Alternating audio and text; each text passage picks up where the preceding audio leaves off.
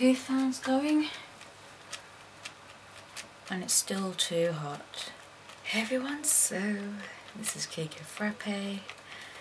We're currently going through a heat wave in the UK right now and everything is boiling. So I got back from LARP on Sunday night and it's been the most fun I've had in a very, very long time, and I got back to those very lovely messages on that last video. So just like some really quick stupid things really. So I'm hoping to try and get like another video done today, and I'm going to be starting on some more costuming stuff just while I'm waiting for other things to happen.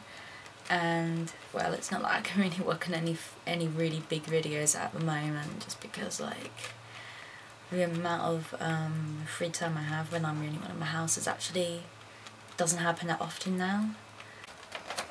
But I am going to be working on this thing at some point, so all it is just 2 new sets of robes, as the robes that you would have seen in the background of the last video. Let's just get an actual fan on that. Would have been far, far, far too warm, and in fact it was far, far, far too warm during the event. So, because I'm guessing that the next event's going to be a lot hotter, I'm going to have to create some new robes for it. So here we go. We have some chiffon. Because it should be like much lighter than what I've currently got.